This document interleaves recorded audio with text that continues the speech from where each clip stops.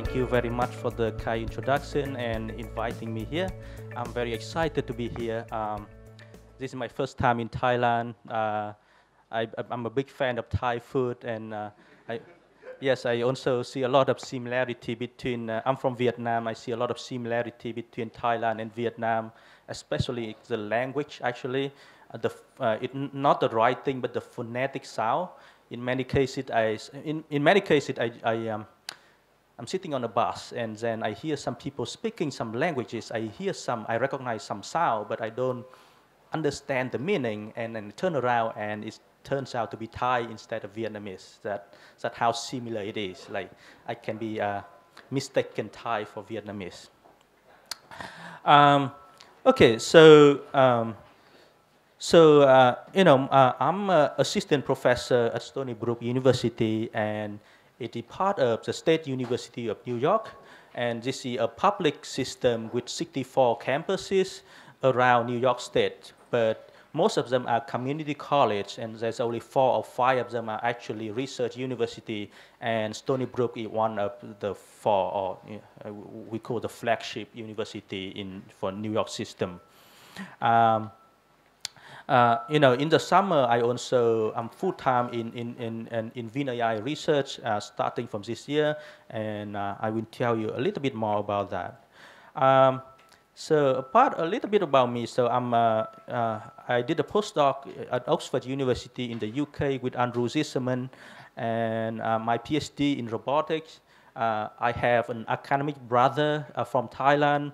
I can't pronounce his full name. I know everyone call him Ot, but every time I have to look up his paper, I have to go to the website of the lab and figure out the name because I can't remember his name, right? I got my bachelor degree from University of New South Wales in Australia. I also have previous affiliation either at intern or consultation for like Facebook research, Microsoft research, Google research, and also FPT information system. Okay, so let me advertise a little bit about Stony Brook University. So this is the map of United States, and the red is basically New York State. And if you zoom in New York State, this is Long Island, and the tip of Long Island is essentially New York City. So I am not in New York City, but we are actually in the middle of Long Island. And this is State University of New York at Stony Brook, and this is basically computer science building. So my research, I'm interested in computer vision and machine learning, and the main focus on human detection and behavior analysis in images and videos. I've been teaching graduate courses in computer vision, machine learning, robotics, and also undergraduate robotics. Currently, my lab, I have 7 PhD students, 4 master students, and we have high school students visiting the summer as well. This is what the lab, a part of the lab looked like in 2017. Now, so the graduate computer science program at Stony Brook University, we have people coming from all over the world, but I don't think I met any Thai student at Stony Brook yet. For the graduate computer science program, we have both the master program and the PhD programs. The master program is quite large with 250 students per year, and most students have jobs immediately after graduation. And most will earn more than their professor, okay? And Stony Brook is actually ranked very high in terms of return of investment. The tuition is quite low compared with many other universities at the same level. Now, the PhD program is fully funded with tuition waive, and we pay our students currently around $33,000 per year just for the stipend. And application round fall and spring, of course, to apply you need the normal stuff, GRE, TOEFL, good grade, recommendation letters. Many students now come with research experience and even publication, right? We also encourage diversity. So if you are interested in coming to Stony Brook, please do talk to me. Please do apply and talk to me if you are interested in. Okay, so part of me also is I'm also working for VinAI Research, which is a newly established research institute in Vietnam. And essentially, there's a three pillars of VinAI. So we have a core research group, which have a focus on research excellence, top-tier publication. And we also have a group for AI residencies. We do have quota for people coming outside from Vietnam. So if you are interested, become an AI resident, spending there for 1 or 2 years, working towards some research paper, applying to top school in the US, I think I encourage you to apply. Okay. So at the moment, I'm also at Stony Brook University. I'm recruiting for a postdoc and also PhD student. At VinAI, we are looking for full-time computer vision researcher, which must have already have PhD, and we pay competitive salary to. Yes, and also the thing that some of you might be interested in is this resident program where we train the student and give them the real research problem to work on for 2 years. So they have experience and knowledge to apply, to be competitive to enter to the programs in the US too. Okay, so before I start my talk, I have to say that many slides that I'm going to show you are borrowed from other presentations. Usually what I do is I start from the slides that if I have to teach a topic, I look at for many set of slides, I start from them, and eventually I modify all of them. But I have been very sloppy at keeping track of what I modify and where I copy from, so I apologize for that. But the percentage of my own slide is about 70 to 80%. Okay. Okay. So now, what is computer vision? We all, I guess, you all know. So computer vision is an inverse problem of image formation. To compute, it computes the property of a world like either in 2D or 3D from one or more digital images, and the type of properties could be geometry, motion, or recognition. But why vision? First of all, we use vision because they are light. And vision is how we see other people, how we navigate our environment, how we communicate ideas and entertain, and also how we measure the world around us, right? We use light because, light is plentiful and sometimes are free. Sometimes they are not, okay? And it's also light interact with many things, but not too many. So that's why there's still a signal coming out from that. And light goes generally straight over distances. And also the wavelength is very short, so you can actually have very high spatial resolution. Light is fast, but not too fast, so we can have something like time-of-flight sensors. Also these days, it's easy to detect. We have cameras that are very cheap, like in your pocket, cameras are everywhere, right? And also light come in flavor, in different color.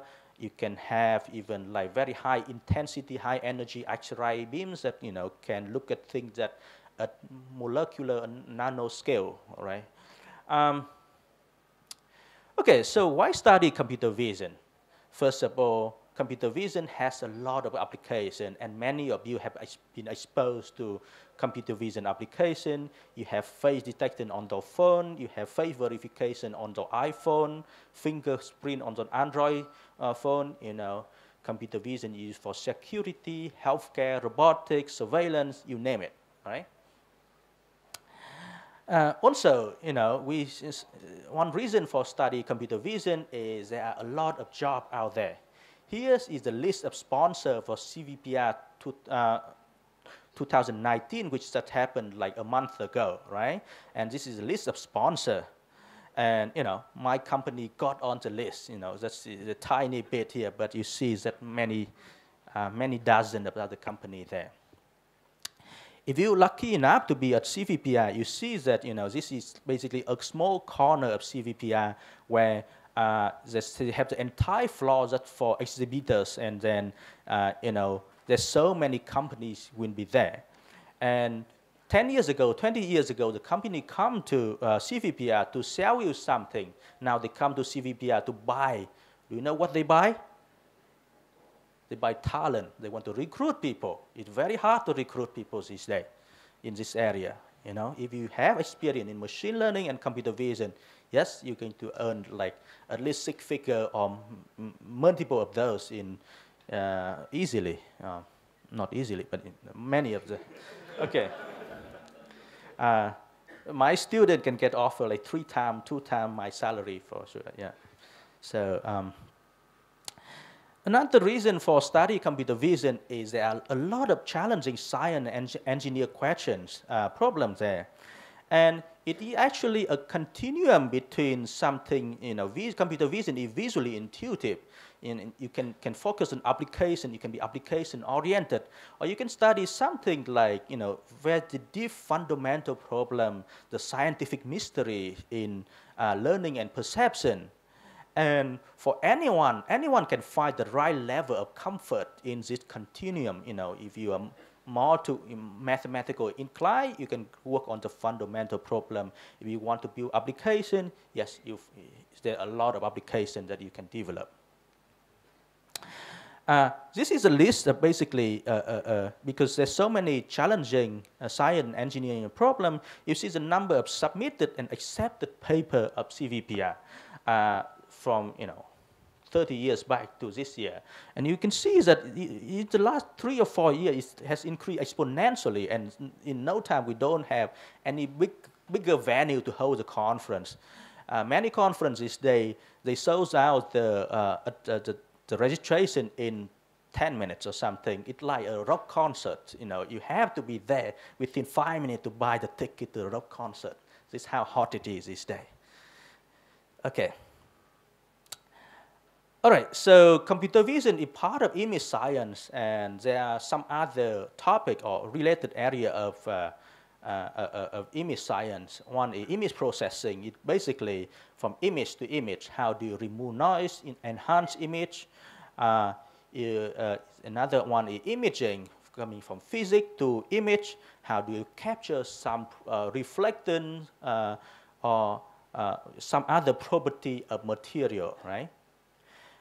Computer vision is related graphics. Graphic is coming from symbol to image, and computer vision is the opposite, basically from image to symbol, right?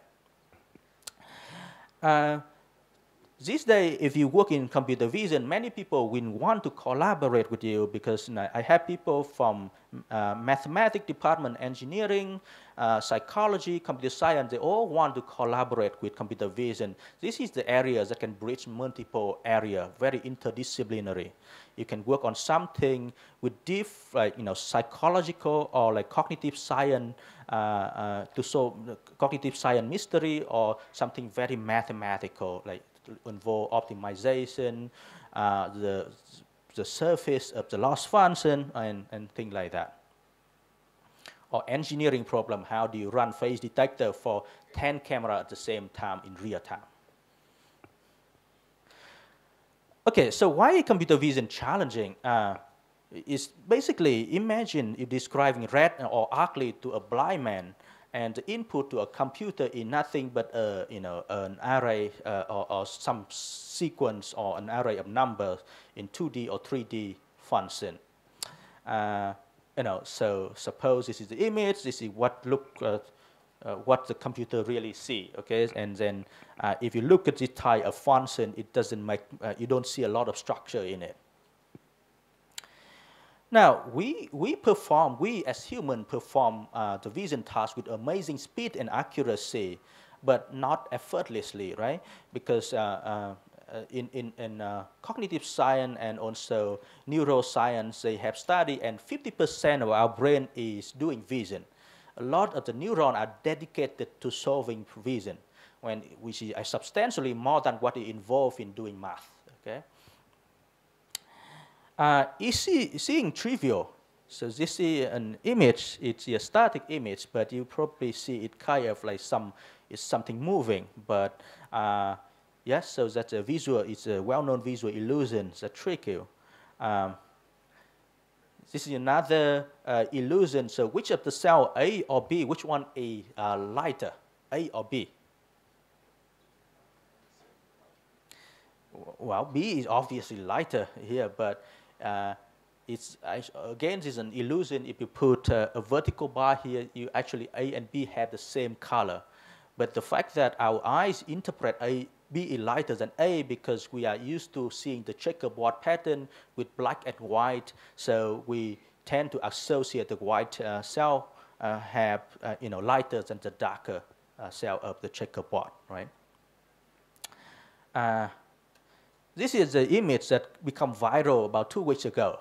So this is in social media. So this is the image. It's actually a grayscale image, but there are some horizontal line, color line has been overlaid on top of it, and you actually see the image as if it is the color photo.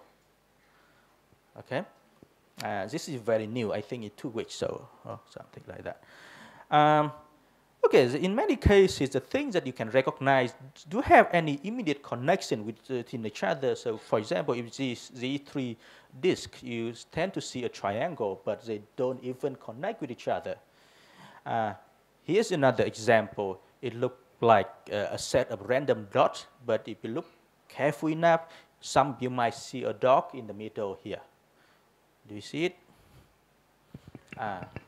So this is the leg, and then this is the head of a dog. Okay. All right. So how about this picture? Which of these 2 correspond to a face, or what do you think? Left or right? Right. Who says right? Raise your hand if you think the right image corresponds to the. All right, I see about 30%. How about the left? Okay, another 30%. All right.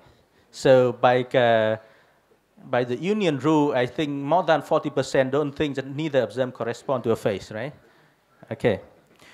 Actually, both of them correspond to a face. And in this case, you see that, the top one is the man face, and the bottom one correspond to the face hang on the wall. Well, the fact that we can recognize these as faces because based on the context around it. So essentially, what defines an object is not what inside the object, but the contextual surround that help our brain to recognize they are faces. How about this case? All of these patches are actually correspond to the same set of pixel values, but under different situations, you're going to interpret them differently. They have exactly the same pixel value. So on the top left image, you might see as the beer bottle. It might be of this one is the phone. This is the shoes, but they are exactly the same. So what does this really say? Information about an image is not, or the way that we interpret an image is more than what contained in the image. It's more like also our prior knowledge and perception about what we see around us. Computer vision isn't hard because we don't know what it's a chicken and egg problem. We don't know whether we go from low level and high level vision. Given an image, do you process from the pixel and then to the edges and to the structure of the scene, or you recognize the object first, and from that you recognize the boundary, the pixel, the light in the object. So that's the chicken and egg problem. Which one go first, and then how does we as human process the visual information?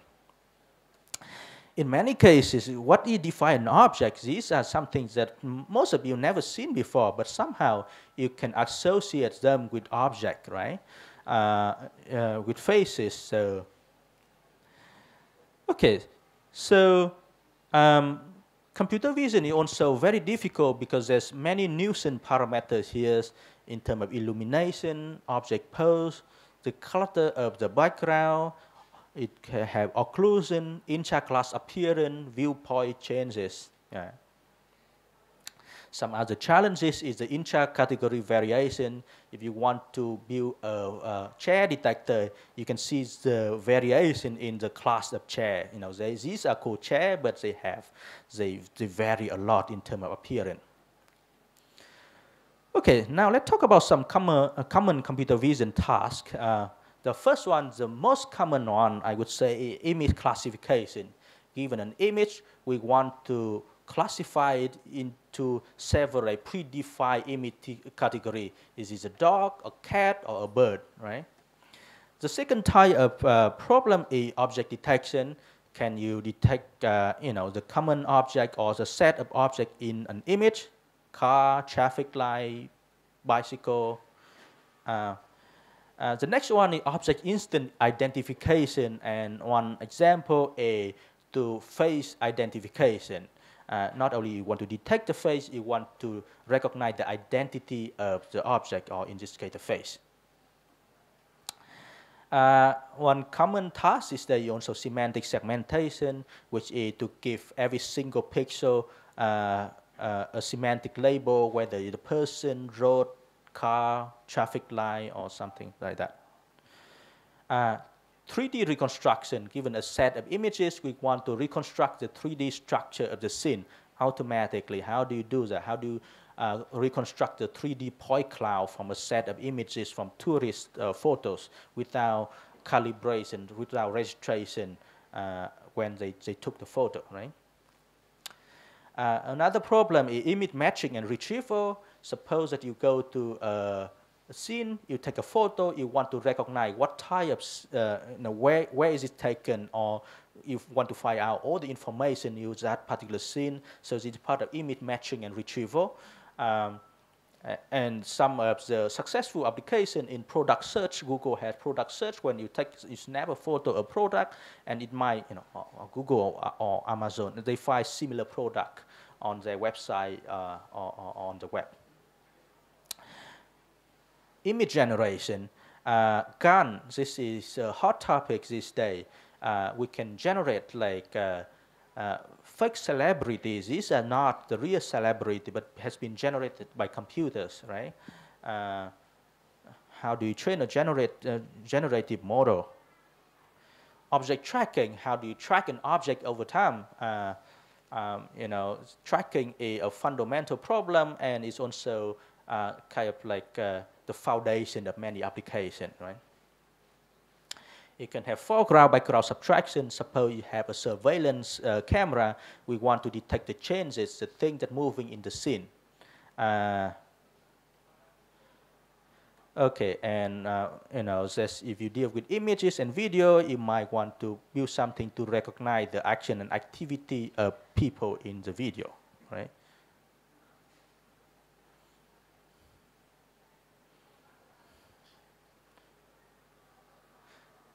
All right, so what I just finished is the part one of a number of my lecture been broken to multiple parts. So I finished part one, and part two I will be talking about image filtering, convolution, filter bank.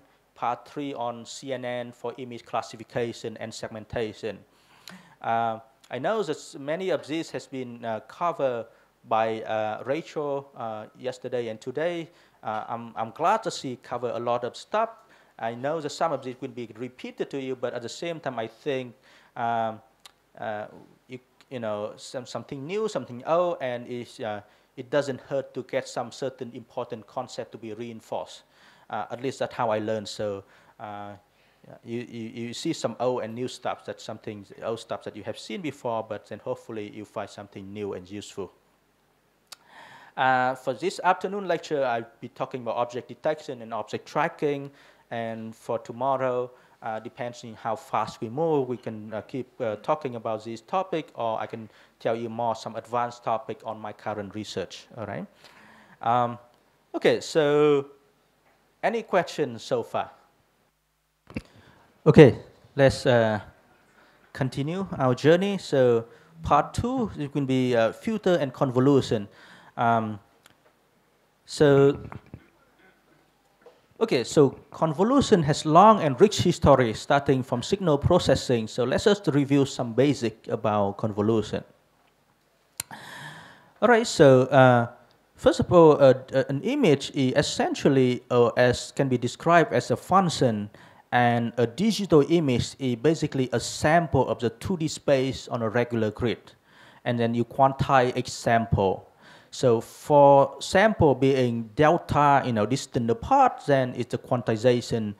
You have an image, and the image it could be basically a matrix of integer value. It might have 3 channels for the color image with 3 channels and 3-dimensional vector for each location I and j, right?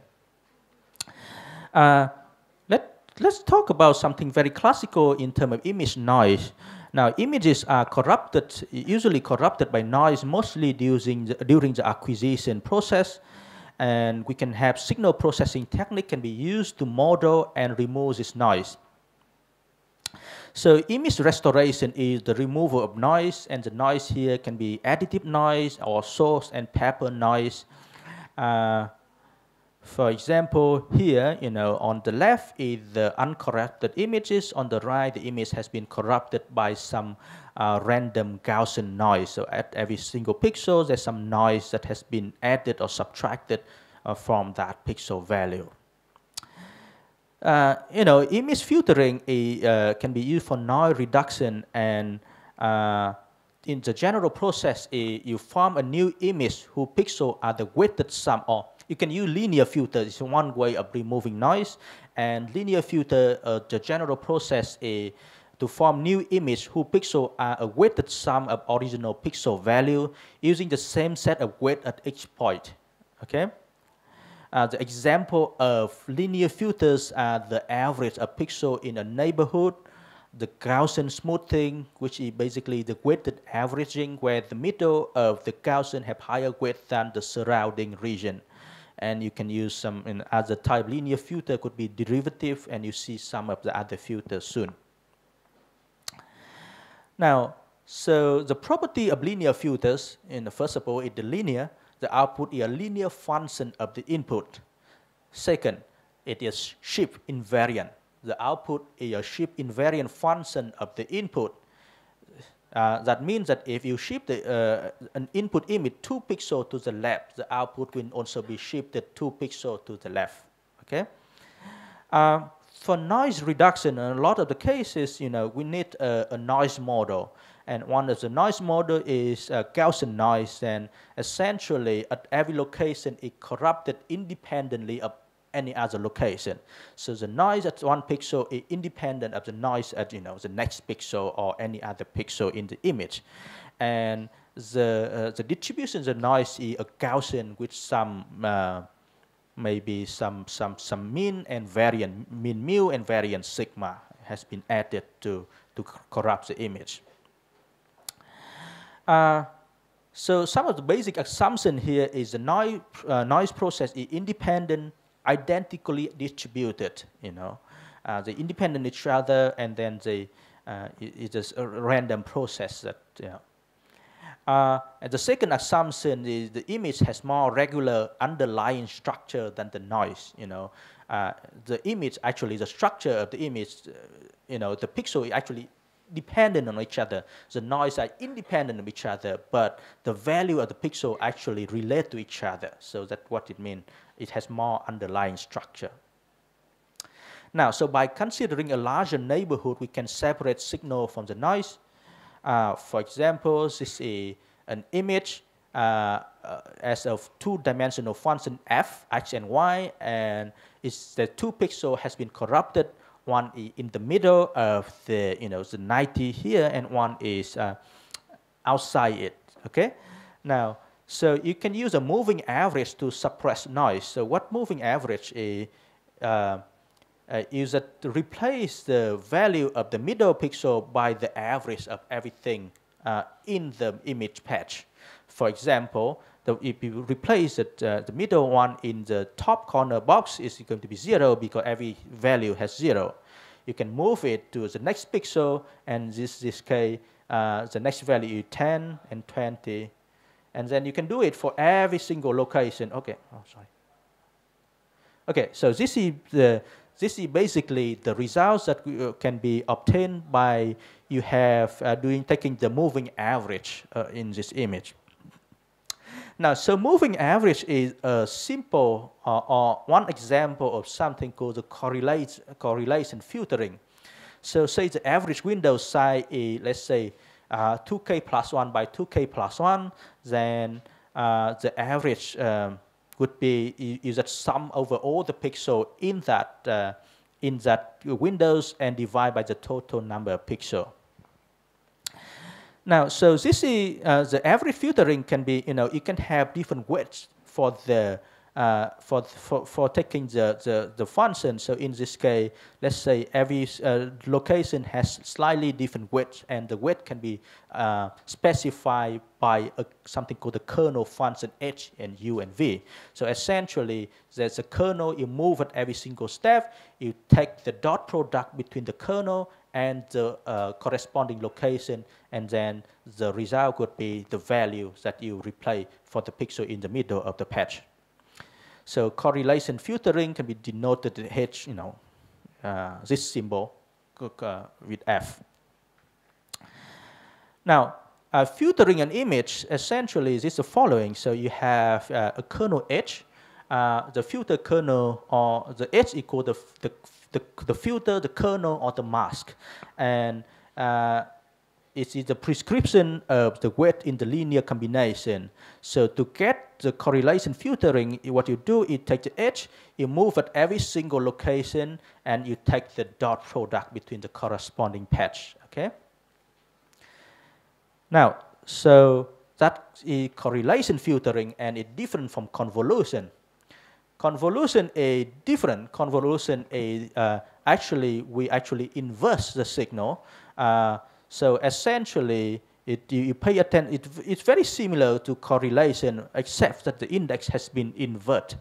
Before it were fi and j, but now it's actually I minus u and j minus v. Okay, there's a typo there, but okay. Anyway, so for the convolution, suppose this is the kernel H. The first step is you basically invert the F, both flip H both horizontal and vertically, and then do the correlation, cross correlation with the function F. For the convolution of continuous signal, is convolution. It doesn't have to be discrete. You can define it for continuous signals too. Okay.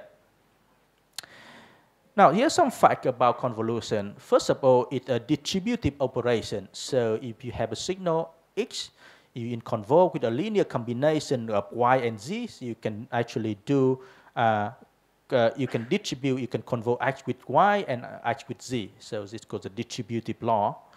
The second property is the commutative operation. X convolve with Y is the same with Y convolve with X. Then third one, also important, is the associative operation. Essentially, X convolve with Y with Z, you can do Y convolve with Z first, or X convolve with Y first, and then convolve with. Convolution in the spatial domain corresponds to multiplication in the frequency domain, and this property is often exploit to make it fast, okay, to reduce for computational efficiency. We talk more about this later, okay. Now, the difference between convolution and correlation. Correlation is essentially to find the things that correlate with the thing that you're looking for. So the thing with the highest response value is the ones that look similar to the filters that you are doing the correlation with. You have a kernel, if you do the correlation, essentially the one with the strongest response is the one that's similar to what you do the correlation. So correlation is very quite intuitive. It's more intuitive than convolution. But at the same time, convolution have one property that makes it more attractive than correlation. Convolution is associative, while correlation is not. What that means is The associativity of convolution is what allows us to do what we call the pre-convol. Suppose that you have to convol an image with a kernel F with a kernel G and H. So what you can do is pre-convol G and H and then convol with the image. And imagine you have to do it for thousands of images like that. Then you can do the pre-convolution of the kernel first, and then you convol with individual image. So that is a nice property of convolution compared with correlation. Okay. Now, convolution is the most important method to analyze digital signals, and in general, it's a fairly expensive operation requiring a large number of computation on typical images.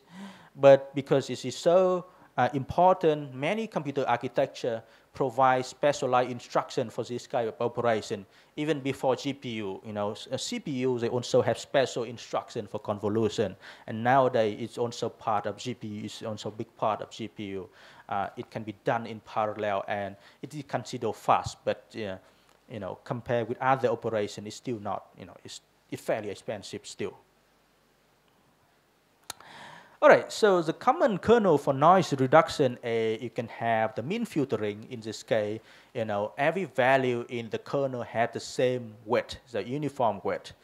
You can also use a Gaussian filtering, where the shape of the Gaussian or the value in the kernel is basically distributed like a Gaussian in the 2D Gaussian here.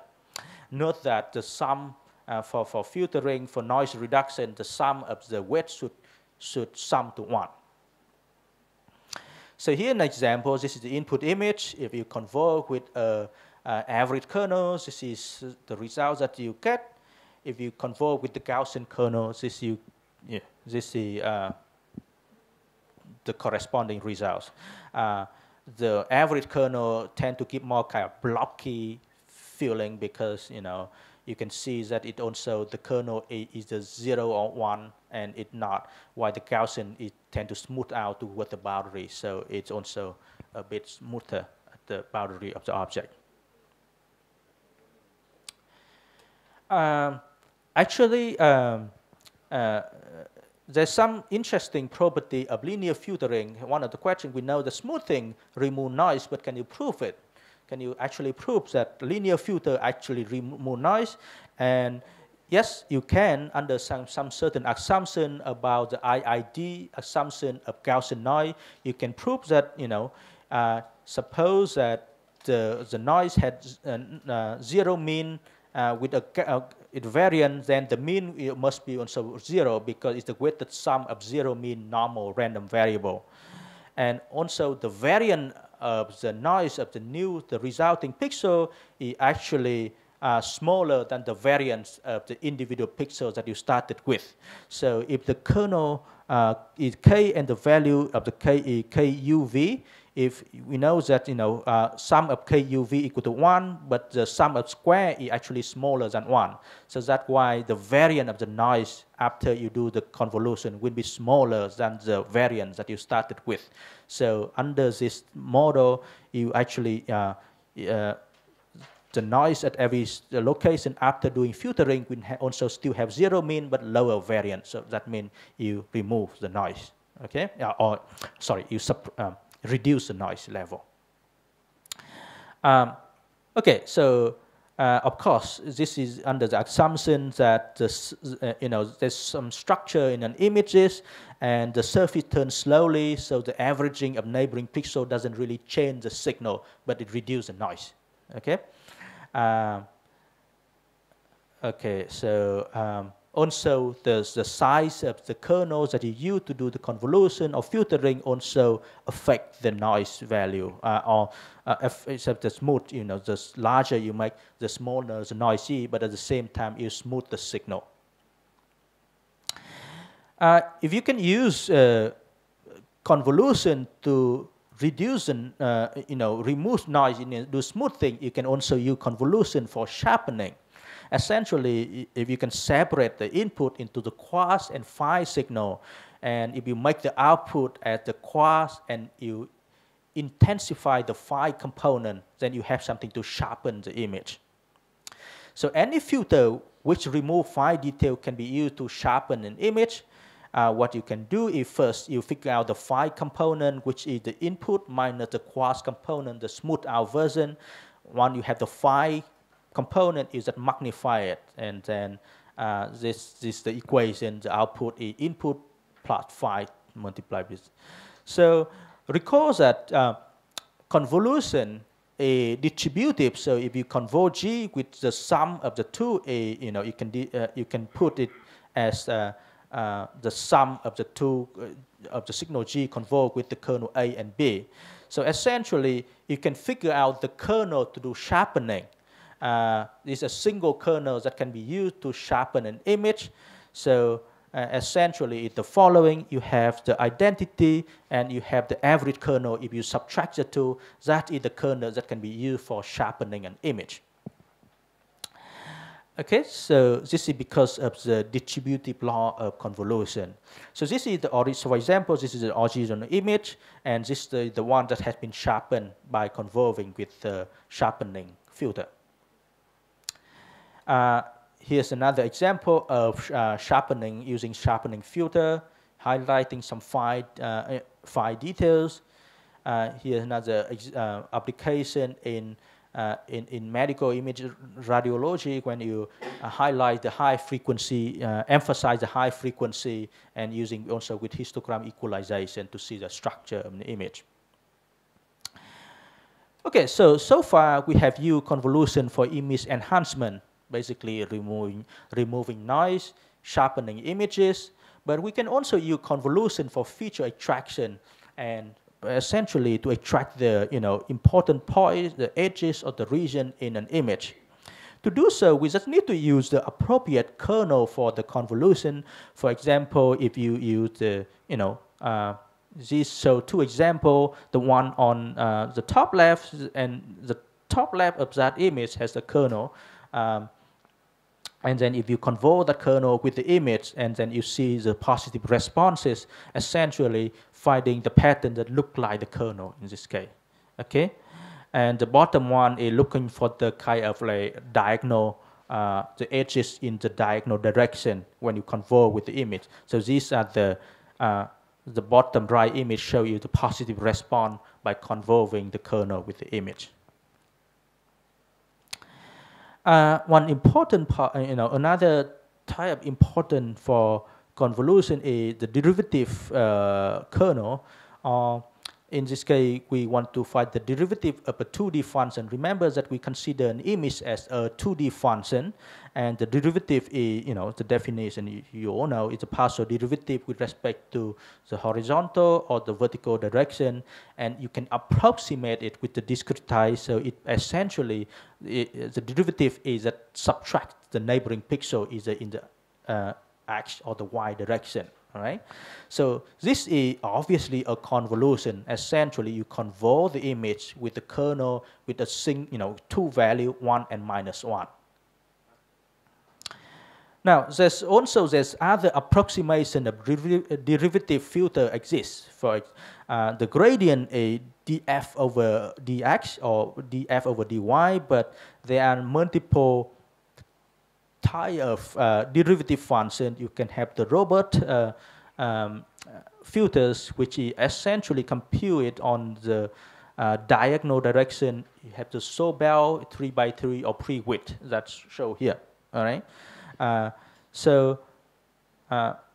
right. So here shows some final differences example of an image, and then on the bottom here are the two images which convolve the original the input image with the X on the Y direction. So which one correspond to X and Y? So essentially the one with the vertical edges is the one that correspond to the I think the horizontal, and this one is convolved with the Y direction. And this is basically the strength of the edge, or it's the magnitude of the gradient direction. So the gradient has two components, with one respect to X and one with respect to Y, and it's the vector, and it's called the gradient vector at that pixel. And the gradient point in the direction of the most rapid increase in intensity, and the direction of the gradient is given by the inverse of the tangent between the two vectors. And the edge strength is basically the L2 norm of the gradient vector, okay? Now, not long ago, what we, in computer vision, we all use image descriptor based on gradients, and specifically based on histogram of oriented gradient. And two representative descriptor equal Hawk and Sif, and they all build on the same principle. You first convert the image with gradient kernel, and then you compute the direction of the gradient at every single pixel, and then you compute the orientation of that gradient direction, and you put it into the corresponding orientation. For example, here,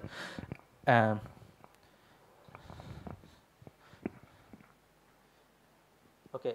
So for example here, if you look at this square here, so every single pixel has been computed with gradient. A gradient is a vector, two-dimensional vector pointing to some direction that of the most increasing intensity.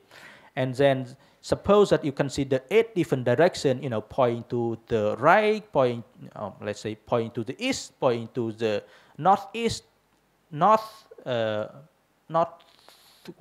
and then you count how many pixel that pointing to this direction. This will be the descriptor for this particular patch, okay? So this is called the histogram of oriented gradient, and I would say 5 years or 10 years or even 5 years ago, this one is extremely popular. And this is the building block of computer vision, but this now has been replaced by deep learning. But anyway, now, okay, so also the Gaussian filter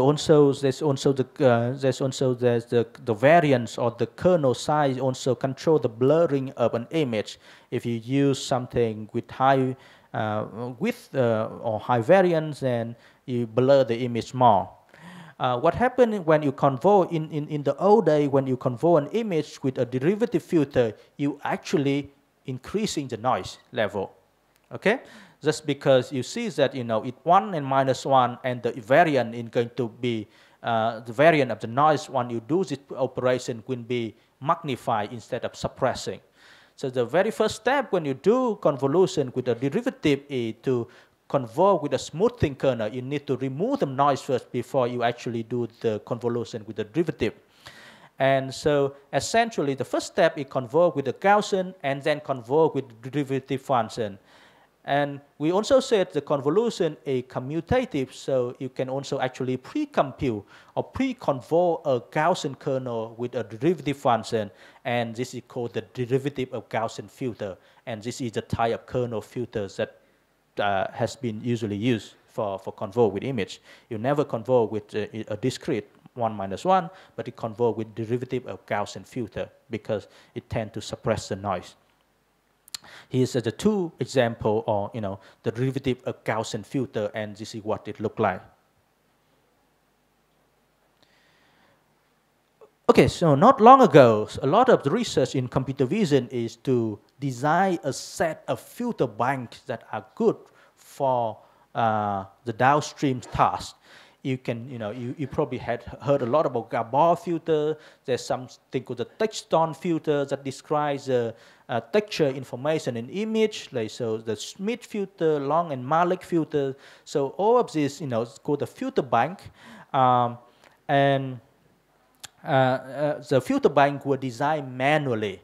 You start with a set of filter bank, and some desired property of the filter bank is they are compact, complete, relevant for the task, noise tolerance. So once you get the feature response for each filter bank, you have a feature vector and you do some quantization, orientation, quantization, and you build a descriptor based on that. So the first step is do filtering or convolution. The next step is to build a descriptor on top of that. So this is kind of a very handcrafted, manually designed, it's very shallow structure, and but it is also part of some things that will bring us to the next part of the lecture on convolution neural network, where these steps have been automated and it's a deep architecture for okay.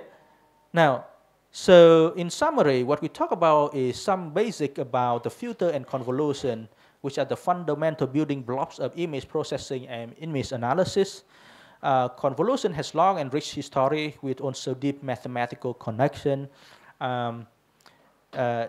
Convolution has some property like it distributive, associative, commutative. It's also shift invariant, kind of translation invariant, but it is not scale and rotation invariant. Okay, so keep that in mind. So when you have to process an image, suppose you have to detect an object, if you scale up and down the image, the result might be different. Okay, suppose that you cannot detect face is very small. If you increase the size of the image, you might detect the face that you miss. That actually, okay. Or you rotate a little bit, or you do some random rotation or whatever. You can also increase the size of the short training data. So it's called the data augmentation. All right. I've been talking a lot. Any question? Yes. Can you re-explain why you have to apply the derivative gradient filter image first?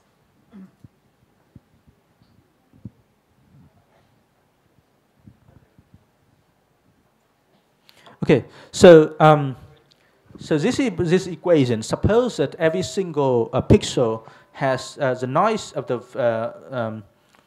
has zero mean and the variance is s. Okay, if you apply a kernel k when the value of the kernel is k u v in this one, then the variance of the one after you apply the kernel would be s squared multiplied with the sum of square of the value. Now, for the average kernel, you can see that this one is going to be smaller than 1. So it means that you suppress the noise. Okay? But for the ones that is actually derivative 1 and minus 1, you actually increase it because it becomes 2 now. So you actually magnify the noise. So one way is try to smooth it first and do the convolution, so you reduce the noise. Okay? Thank you.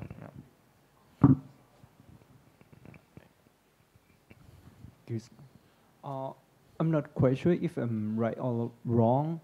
The terms convolution in computer vision and the deep learning, it seems like it's not the same. Is it right? Because in computer vision, it seems like we have to transport the kernel before we do the multiply. So, but yeah, so I think it comes to the specific implementation of the library that you are using. You probably don't have to distinguish between convolution and correlation in this case, because it's such, as at the end of the day, you just learn the filter width, and then it, if you just flip it left and right and up and down, it's going to be the same thing. So I'm not sure what the library actually implement convolution in the right way, or they actually use correlation, but it doesn't matter that much in those libraries. Thank you. Can I have a question too? Yes. About the associative property of the convolution, why the convolution has this property and not with the correlation? I don't know, the math say that. Okay, so convolution correspond to the pointwise multiplication in the Fourier domain. Okay, so in the Fourier domain, but correlation correspond to multiplication of the signal with the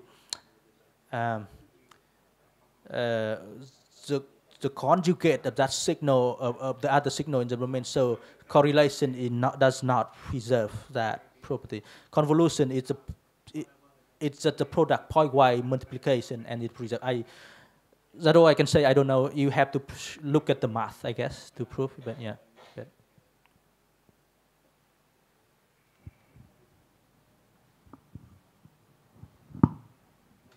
I'm not from the image area, but I'm working on the NLP, and I use some image featuring technique like shift, surf, and hawk, something like that.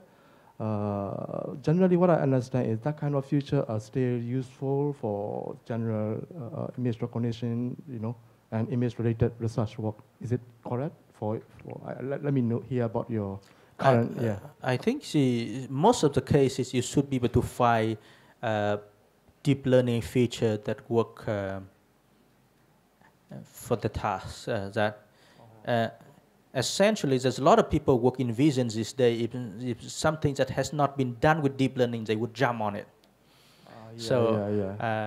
I'm pretty sure whatever you need, you already have some form of deep learning features for that task. Yeah, especially let's say I'm working on the under resource or languages like I did some small experiment like finger spelling or sign language recognition for Myanmar sign language, like finger spelling recognition. So at that case, we have a very limited amount of image data. Even we collect 2-3 years, we have some limited amount. So are there still any possible way to use deep learning or how about your So what is the application you say? Is that sign language? Yeah. And like the finger spelling, let's say we have finger spelling in my Myanmar language also, and Myanmar sign language also. We try to recognize by changing some features like shift, surf. Basically, that work well. So okay, so yes, so what you're doing might be right, but I don't know because I don't work on it. But if I have to start, I would start from a pre-trained network, trained on something called the Justin data set. They have about like 20 million or some amount of like hand gesture, about 30 different hand gestures. That might be a good network to start with to extracting the features. I see. Thank you for your suggestion. Yeah. So it's like a transfer learning, right? Yeah, it's like transfer learning, but we want to start from the pre-trained network that's relevant for the task. So continuously, what I would like to know is, yes, I use sometimes was transfer learning, especially for the feature extraction. But I rarely use on the last layer. If you have any opinion, like transfer learning, mainly I use for only feature extraction. So how about your experience on transfer learning in your image area? Can I get some more idea? Yeah, I think you are jumping ahead of my slide. I will plan to talk about it later. Great. Yeah. Thank you. Okay, so let's resume our discussion here. Now, so this part is about convolution neural network and for image classification and semantic segmentation. I know that part of this has been covered yesterday, but I think it doesn't hurt to get some concept reinforced here. Okay, so not long ago, as I said, in computer vision, we all use handcrafted image feature, which are based on, convolving an image with a filter bank and then building using handcrafted feature. Here are the sum of the many descriptors that you can use: shift, hawk, touchstone, glove, spin images to. But all of this has now been kind of superseded, like replaced by using neural network to learn the features. And the idea is you use convolution to learn low-level feature, and you learn mid-level feature based on learning the filter for the low-level features responses. Okay, and then you have many layers of that, and then you train a classifier to recognize some certain set of classes, and then the low-level, mid-level, and high-level filter will be learned automatically if you have enough data. But this requires a lot of many tricks and efficient implementation. So convolution neural network has been around for 30 years, but it did not take off until we have a large-scale visual data set and we have efficient GPU implementation. So from fully connected to convolution network, so given we get an image which is like height width 3, which is the number of channel. you can convol, you have a kernel, you convolution, which is moving at different location, and you get a feature map responses, okay? So this is a feature map for a single kernel. A single kernel convol with image, you have a single feature map. But you can do it, you can have multiple kernels, and then in here you have a set of feature maps, all right? One feature channel correspond to one feature map. Okay, so given an input, suppose this is the kernel. When you do a convolution, which is essentially moving at different location and convol with the input, this is the feature map that you get. Right? Now you can get another type of feature convol with the image, and in this case you get a different feature map. All right. So the number of feature maps will be the same with the number of kernels that you use. So come to the next layer. So you have the convolution kernel acted on the set of feature maps from the first layer, and then you do it, you repeat the step. So in general, the key operation in a CNN are the following. You have the convolution, which are the weights of the convolution kernel are learned, and then it, because convolution is linear operation, so people tend to apply some nonlinearity after doing the convolution. Otherwise, the composition of two linear functions is another linear function. So at somewhere you need to introduce nonlinearity.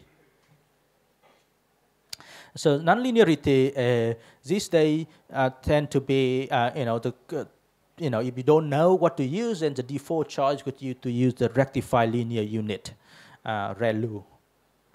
And there's a step called spatial pooling, where you can use like say max pooling, or to reduce the dimension, the spatial dimension of the feature maps. And that's it. So this is the famous LearnNet architecture of CNN, which were invented 30 years ago. I think you've seen this yesterday as well. And it has a bunch of convolution, subsampling, and then it has a couple of fully connected layers at the end, and then finally have the output layer of 10 value for 10 digits. And this task has been designed for handwritten digits. Now, if you fast forward to the arrival of big visual data, which is, that the challenge. This ImageNet data contain more than 14 million labeled images of 20,000 classes, but only, like say, more than 1 million images was used for the challenge, and maybe 1,000 classes used for the challenge. They held the ImageNet challenge like every year, like I think 10 years, starting 10 years ago, and in 2012 is a big breakthrough. Essentially, it's like the first. It marked the comeback of deep network, and when the method that is based on CNN like outperformed the second best method on shallow network by a large margin, both on classification and detection, and this is called the AlexNet, and the error rate back then was for classification was like 15% on I think top 5 accuracy, and people have also looked at the convolution layers or the feature learned by AlexNet, and you can see that it actually learned the filters that look like some of the filter banks that has been manually designed. So this is somewhat a kind of confirmation of, okay, wow, this the filter learned by automatically through data actually learn to extract some structure on the data, something that conform with what we learn about how to design a good set of filter or good filter banks. So it look like Gabor filter or steerable filters in this case. And it also, not only that, it also look for the color blobs and some things that not covered by some filter banks that manually design.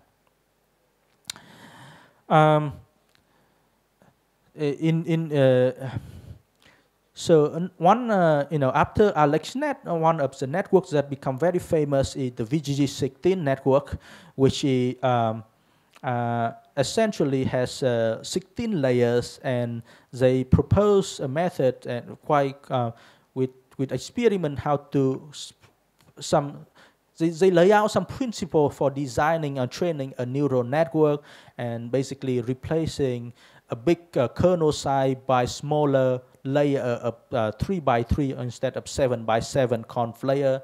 This is going to reduce the computational bottleneck, or decrease the computational of running the deep network. And I said convolution is a linear filter. So when you the composition of two linear filter is another linear filter. So in this case, the composition of two 3 by 3 filter is basically can be correspond to a 5 by 5 filter. So you can actually reduce, and you have to do convolution twice, but you reduce the number of parameters and the operations that you need to perform. All right. ResNet is VGG16 is still one of the most widely used pre-trained network out there. A lot of people are still using VGG16. I myself don't know why, to the extent that there's some work shows that VGG16 had larger number of had more weights than some other network, and also it runs slower than other networks. But at the same time, people are still using it. I still see it on paper. So I guess one of the reasons it's very robust. It runs everywhere. It's very easy to run. Then you download, you run it, and it works. There's some other network called ResNet, which has been shown to have higher performance, lighter weight, but yeah, I don't know. So essentially, if I have to start something, I would start with the ResNet or VGG16. Those are the two things that you should try first. Okay.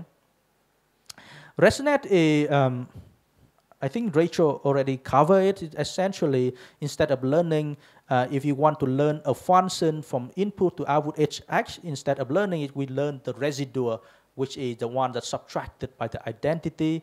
One of the benefit of it is if the identity was the optimal thing, then the set of weights is can be learned quite easily. So ResNet, the invention of residual architecture allows us to train very deep network. People can go to hundreds of layers or even thousands of layers. And there are many types of ResNet you can use depending on how much you want to spend on architecture, on computation. You can download the ResNet for like 18 layers, 34, 50, 152 layers, or even more. So people have trained ResNet on ImageNet and with different architecture, and then you can of course, the higher number of layers is the more accurate it is, but at the same time it takes longer to run. All right, so, wow, good. So how to perform image classification? Now, so given an image, suppose that you want to recognize the category of the image. Now, if the image category of interest is among the 1,000 image categories of ImageNet, then you are lucky, right? So you can just use this pre-trained network or download some pre-trained network, feed the image through the network, and get out the probability score or the categories that it can recognize. So this become very simple. This is a few lines of code in PyTorch or TensorFlow, and then you can get out the probability value for that image. Now, if you have a new categories, the categories that does not belong to the 1,000 image category of ImageNet where the network has been trained, then what you can use is use the pre-trained network for feature extraction. The PyLab is very, so essentially is the following. So you take the network, the pre-trained networks that has been trained on 1,000 categories, okay? So then you look into the network, then the network had multiple layers. So at some layer, you break it into something called the feature extractor, and the remaining layer is called for the classification. What you can do is you cut off the network, the final layers, the last output layer, or few last output layer of the network, and use the remaining as a feature extraction on the image. Okay, and because you don't have categories for the categories that you want to recognize is different from the ones that the network is trained with, you need to have some collect some annotated training data for the new categories, and then once you have the annotated categories training data, you can pick your favorite classifier. In this case, it could be SVM, logistic regression, or any other classifier that you like, and use the feature as and then train the classifier with the feature extracted from the deep learning. Okay. So this is very common, and this is being used almost everywhere these days, using the pre-trained network as a feature extraction for the network, for the type of image, for the task that you want. Okay, and this is a form of transfer learning. Essentially, you use a network has been trained for some task on the tasks that you care about. You transfer the knowledge from some task to what you care about. However, what you should do is you should use the network pre-trained on the related task. The assumption here that the network trained on the related task also extract relevant feature for the new task. So if the two type of images are very different, then you should not, it wouldn't work very well. Okay. Let me tell you a case study here. So I started working in VinAI, and when we tried to do some tasks, I have some first year undergrad student, and I gave them the task. Okay, can you estimate the percentage of people wearing a mask on the street of Hanoi? Air pollution is a big issue these days, and a lot of people wear masks when they go outside, right? So we just want to get out the percentage, how many people wear masks at like 7 a.m., at noon, or whatever. So this is the task. The assumption we have is we're assuming faces can be detected, and all we need is a classifier for mask versus no mask face. Okay, so mask and no mask is not part of ImageNet, so we need to train our own classifier again. So what is the relevant pre-trained network?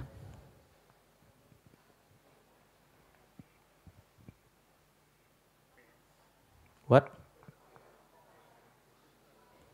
What could be the relevant pre-trained network? Okay.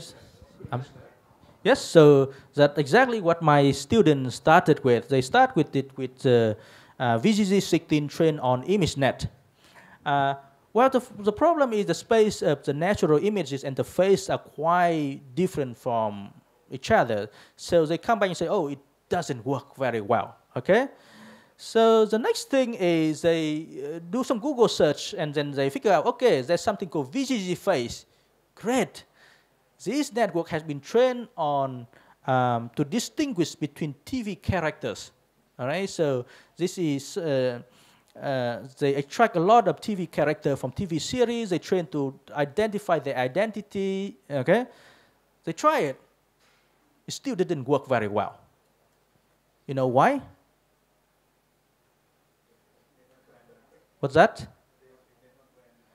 Essentially, when you want to train a network to preserve the identity, it means that it should recognize the person with mask and without mask. So essentially, the attribute of the face is not that important anymore. So maybe the identity is not the right thing here. You want a network that trained to preserve the attribute, not the identity of the person. Okay, so that basically you need to look for network something like that. The same thing. A lot of the case that my students have to work on images. It's called accurate, like let's say from medical images, radiology images. You cannot start with the network trained on ImageNet. You need something to train on something else. Okay, so after we fixed the problem, my student come and collected about 11,000 images of face with and without mask, and they was able to train a network that achieved about 96% accuracy for the images on the street of Hanoi. And this can be done by undergrad student within, I think, 4 weeks, 4 to 6 weeks. So I think that says that to use deep learning and computer vision this day, it does take some effort. It does take some experience to learn how to do it properly and how to address the problem when it doesn't work the way you want it to. But at the same time, you can hit the ground very fast and get it running, reporting some performance quite soon. Okay. Okay, good. Now, so what if we want dense label? What dense label here? So, so far, the task is given an image and the output is a single label, right? The single output for the category of the input. Or maybe, let's say, 1,000 categories for the 1,000 classes, that the probability value for 1,000 classes. But if we want a dense label, essentially the size of the output is the same size with the input. Okay. Yes, I should finish within 5 to 10 minutes. So, okay. So, so the output is the same size with the input. So it means that the size of the size of the output. The input can change. So essentially, we need a network that can output a variable size output. So you think about a function that can output, the output of the function, is not a fixed size vector. All right. So how do we do that? So in a few years ago, there's this author proposed something called a fully convolutional neural network. And this work, published 2015, and it has already had 10,000 citations. Okay, so essentially, what they say, okay, the few fully connected layers at the end, I can turn them into fully convolution layer, because the fully connected layer can be thought of as at 1-by-1 convolution. So I no longer have a fully connected layer that expects some certain input side and output side. That's what happened for the fully connected layer. They replace with the convolution layer, with the input and the output can change. Okay, so that is the kind of the first paper on semantic segmentation, and so because that trick they can do it fast, and hey, they have 10,000 citations.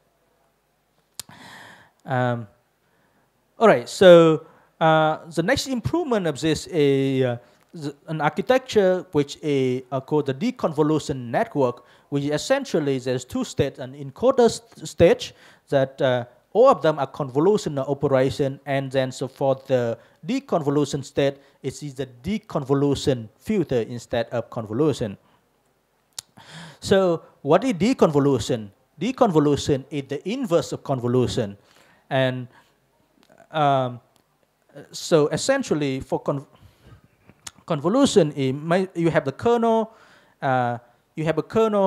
and then you take the sum of, or with the sum of everything inside this kernel, and then you get the output. Okay, deconvolution is the opposite. Given from the input image, you replicate this pixel to different value with the weight with the appropriate weight, and then different pixels going to have different replication here, and then you sum them up. So that's the inverse of it's called deconvolution.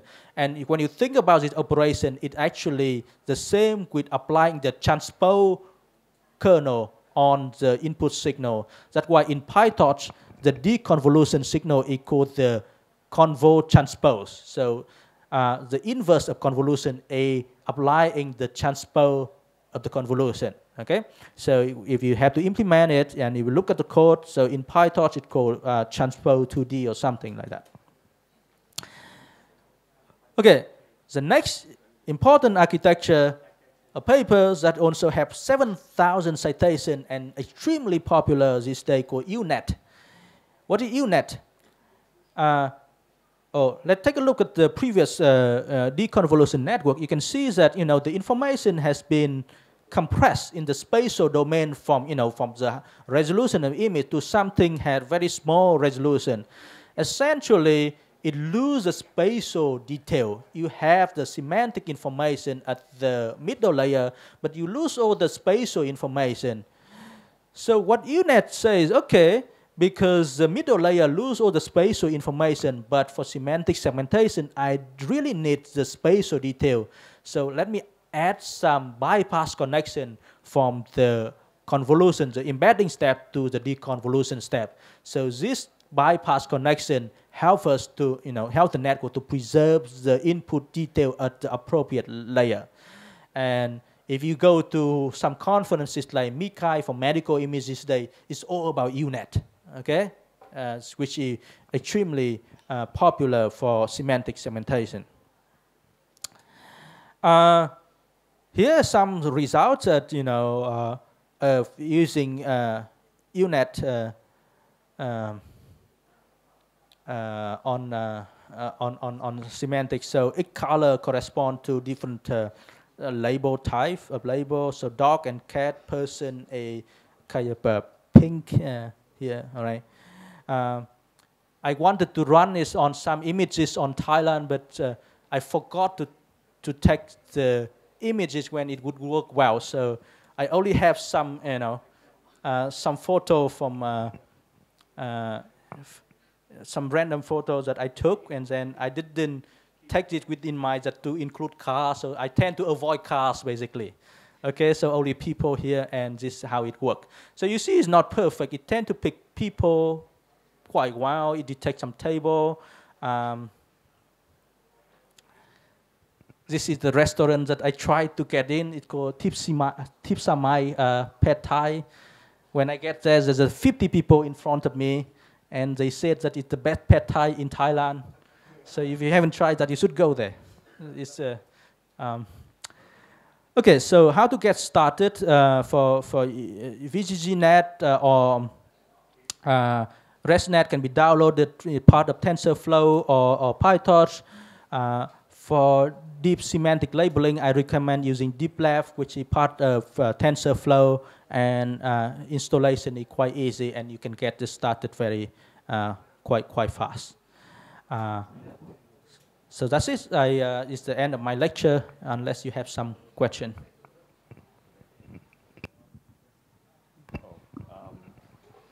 For the fully convolutional neural networks, how is the image upscaled back to the original size? Yes, so essentially, they just learn from this one different weight to each pixel here.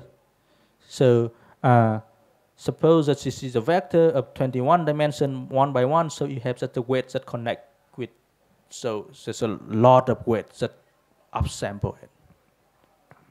Okay.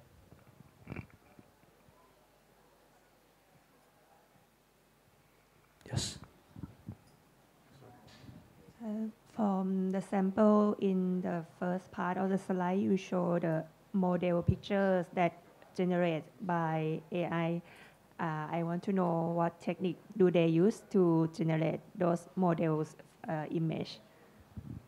You mean the celebrities? Yeah, celebrities. Yes, so it's called GAN, Generative Adversarial Network.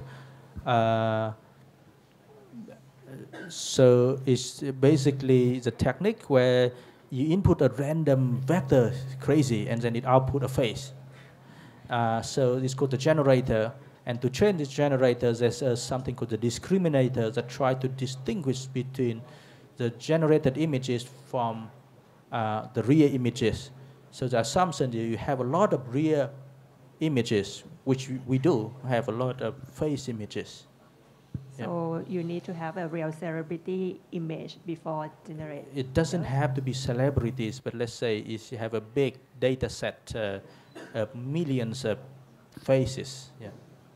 Thank you. I want to know the very deep difference between transfer learning and fine-tuning. Is there any difference in these two things? Transfer learning and fine tuning. Is there any difference between them? No, they are the same basically, but essentially, yeah, fine tuning, you also assume that you can transfer the knowledge from the task, right? So they are the same.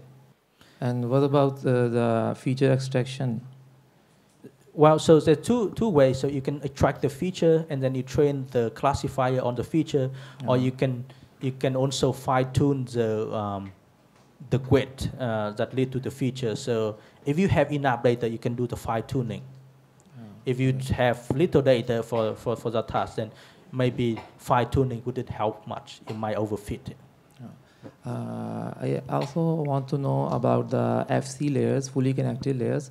The latest models that just came up in MATLAB 2019, namely NestNet Large, it has only one FC layer, but the very like VGGNet and LXNet, they are having 3 FC layers.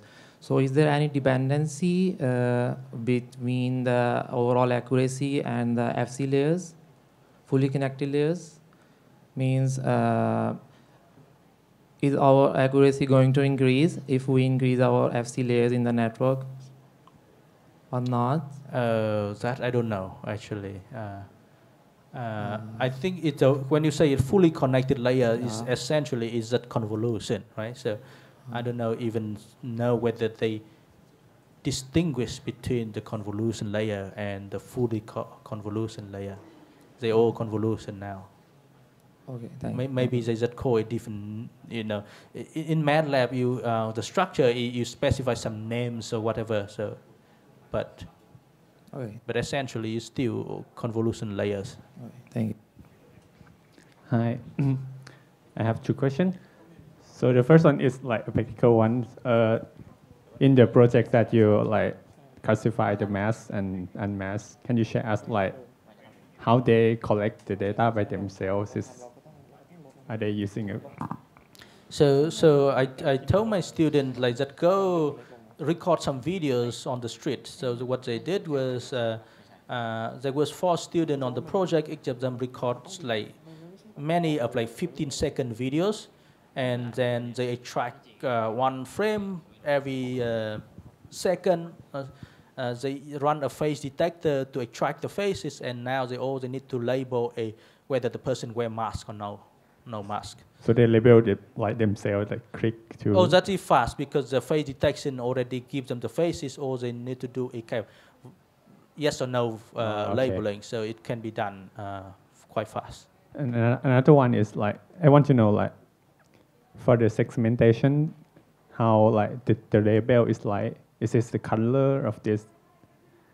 I mean, the segmentation is usually you have an integer value dedicated for the class. So, for example, in Pascal, data sets 20 labels for like person, horse, table, chairs, 20 of those. And then there's one thing called the background class, which is things that not, they are object, but we don't care about or we don't have label for. Is this label for like is the area of pixels? Yes, every pixel is a label, so it dense label. So it's kind of very expensive to collect too. Thank you.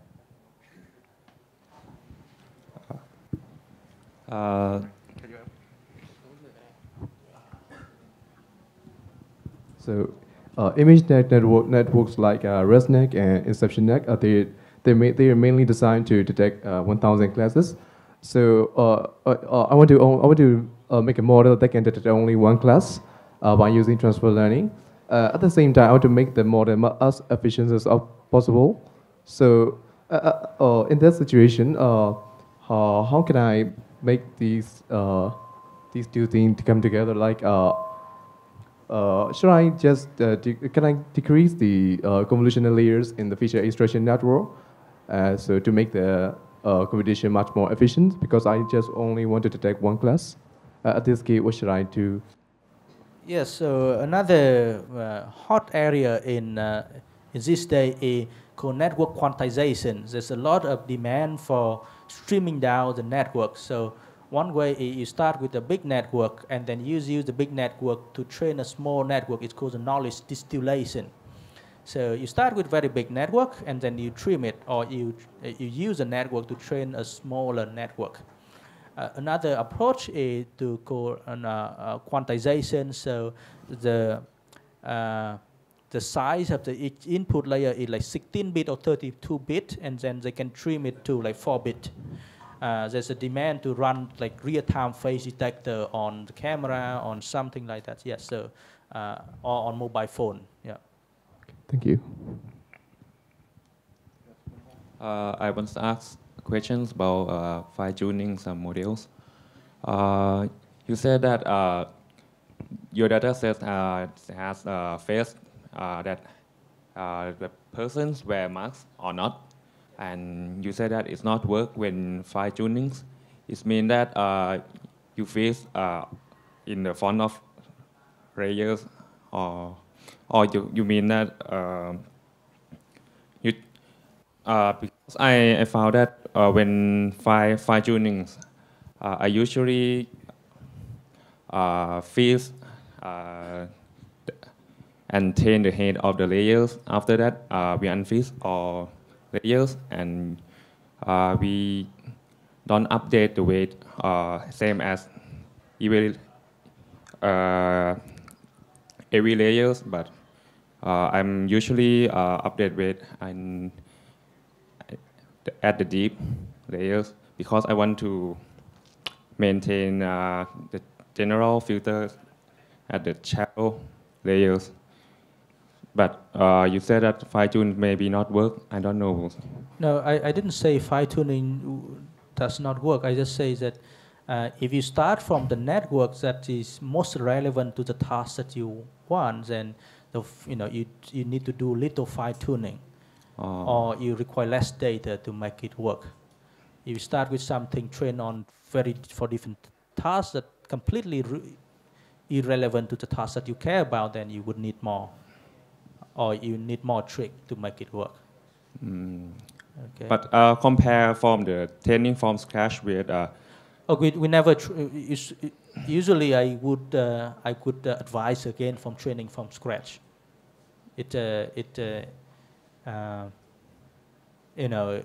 Because you should start with something that already trained with millions of images, and it might take like a week to train this network. So you don't want to retrain something from scratch, or you have to train the network very long time, and with a lot of data.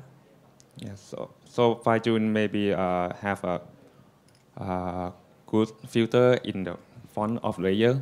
Yes. Like so I would say do fine-tuning, but starting from the network that you think the most relevant to the task. Okay. Yep.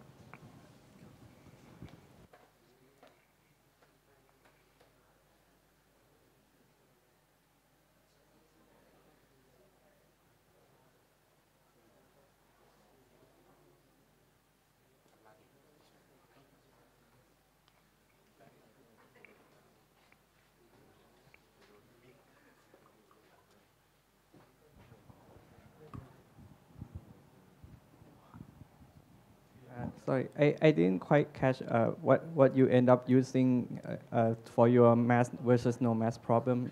So what network did you end up transferring from? I don't remember exactly, but my student found something that trained for output attribute of this data set with attribute of the face, where it has been trained on those. So I think that is more relevant to the one trained to preserve identity. Network that trains on the attributes of the face, like output whether the person wearing glasses, or they have beard, or some other things like that. Yeah. But the input of the network are still images, not the attributes. Oh yes, so the input is still a face image. A face image. Yes. But the outputs are the attributes. The output were trained on the attribute. Yes. Okay. Thank you.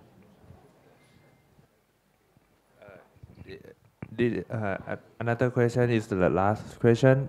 Do you have any questions? Oh, okay. So if there's no more question, let's thank Minh, Hoai, Nguyen again. Thank you, and I see you this afternoon.